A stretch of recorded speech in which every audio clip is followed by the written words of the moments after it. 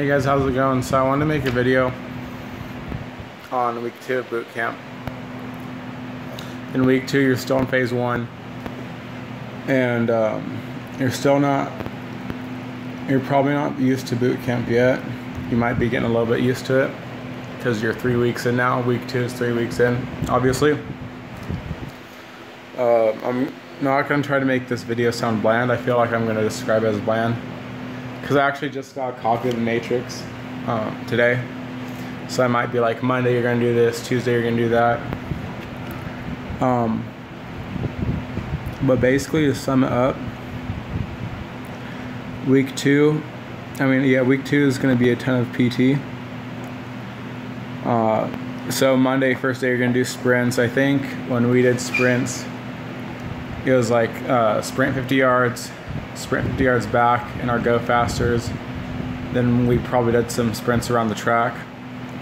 If you go to MCRD San Diego, there's a half-mile track they have there. Each lap is a half mile.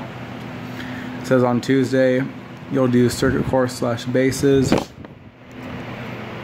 and that's T7. So I think that's the day where there's just different courses you go through. Like one course will be a rope swing. You run, jump from the sledge, you catch onto the rope so you could swing on the other ledge. The next course will be like a army rope climb. Like, you know how the army has that rope where it looks like a bunch of boxes?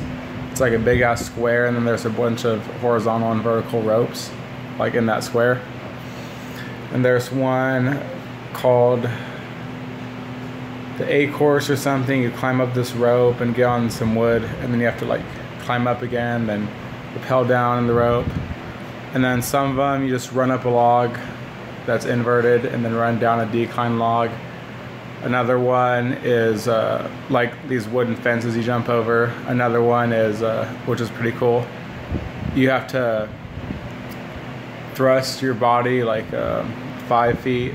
So you grab onto a wooden platform, and then the next wooden platform you have to like swing your body over, which is pretty cool.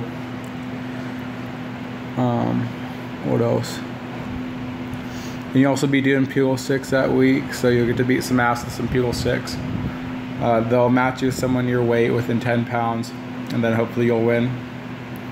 You also do the obstacle course for the first time, and that's just basically, you'll see when you get there. You can look up all the videos of the obstacle course online on YouTube. I don't really need to explain it.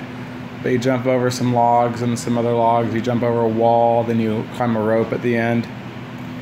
And you'll do lower body strikes the day after that for MCMAP. So you'll have your MCMAP, and then they'll teach you like the stomp, the kicks, and all that sort of crap. And then you have your 2.5 mile S&E course. I remember that one. That one you run for a long time. You run and they stop you.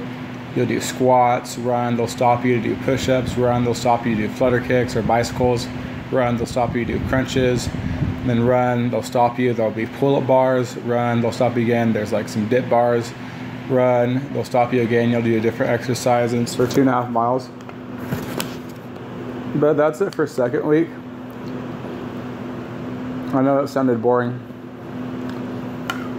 I don't know, maybe the stories sound more interesting if I just describe them how I remember them. Maybe that's what I need to do. Or maybe I'll just briefly look over that week and then describe it to you in the video and not look at the Matrix. Anyway, that's it. I'll be talking about week 3, of course, in the next video. Peace out.